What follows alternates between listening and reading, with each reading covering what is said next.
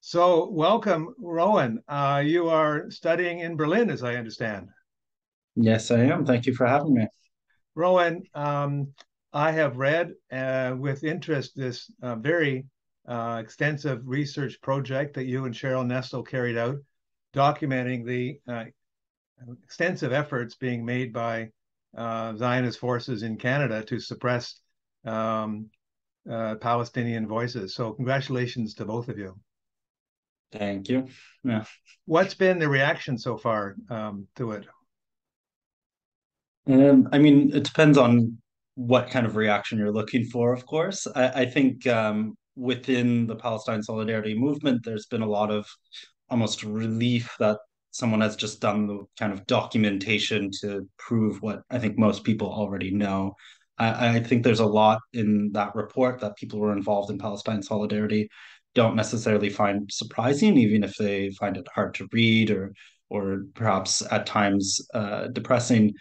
Um, on the other side, and other side, so to speak, in terms of the groups that were actually documenting who are carrying out said repression, it's been so far silence, which isn't particularly surprising. I think if they found holes in our research methodologies or something, they would have brought them up, but that hasn't happened. And I wouldn't be surprised if that continued to be the case for the future. Obviously, I can't predict that perfectly. But I think on the two sides, that's kind of what we've seen so far. Okay. I would guess that on the pro-Israel, pro-Zionist side, they don't really have much of a interest in promoting the debate on this. I would think that they probably would rather it remain within academic circles and not really go very far. That's just a surmise. I don't know. Yeah. Yeah. And I think when we're talking about the kind of accusations of rampant anti-Semitism and things, once you start to factor in anti-Palestinian racism to those discussions, it becomes much more difficult to portray this very extreme vision of what's actually happening on Canadian campuses. And so the best option is to ignore Right. anti-Palestinian racism Right. and pretend it doesn't exist. Rowan, do you think that the this kind of suppression, which I've referred to in my post, is growing on Canadian? No one was talking about this 5 years. Well, few people were talking about this 5 years ago. Do you think that the phenomenon is increasing? I think it's expanding. Yes, we documented in this report, and people have also documented in places like the US and the UK, older instances that go back as far as you want. But the scale on which it's happening is definitely expanding, especially within the last several years.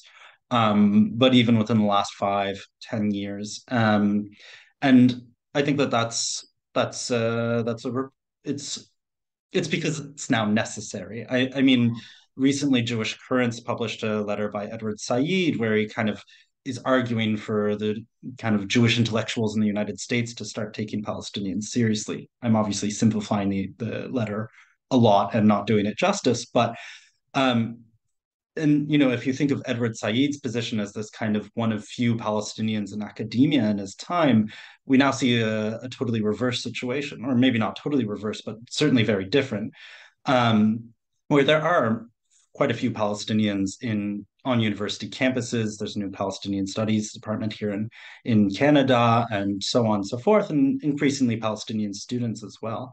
And so I think that the necessity for the increase in backlash and repression is really key to understanding it as well. Yes, we certainly see some.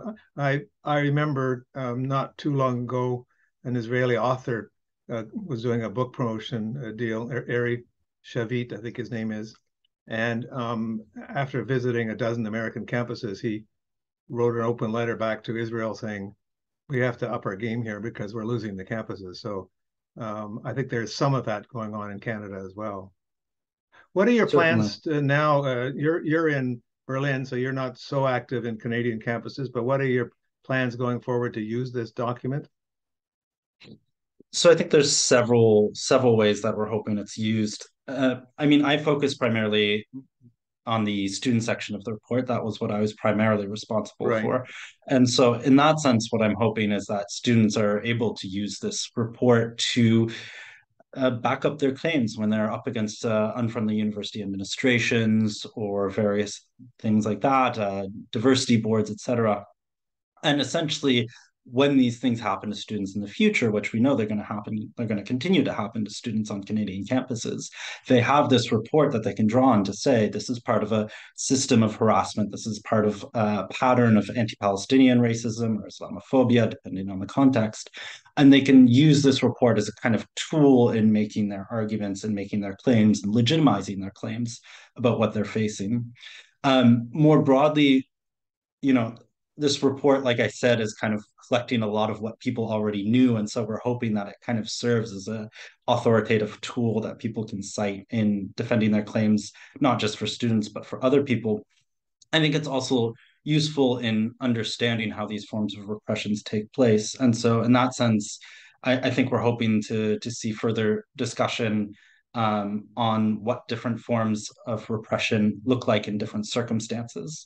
One of the things we saw with the report, which is largely focused on the university context, is that this isn't the only place where such forms of harassment are taking place. We also got some testimonies from lawyers, from journalists, etc.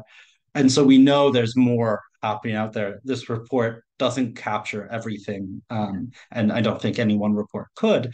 And so, in that sense, we're hoping that it kind of furthers the discussion, but leads to further research as well, both in Canada and abroad, that looks at how deep this repression Right. goes. I can't help but observing that faculty members and PhD students always look for further research, so research opportunities. So certainly it will be a great contribution. Thank you very much for documenting this. Thank you for spending your time with us today, and good luck with your studies in Germany. Thank you so much.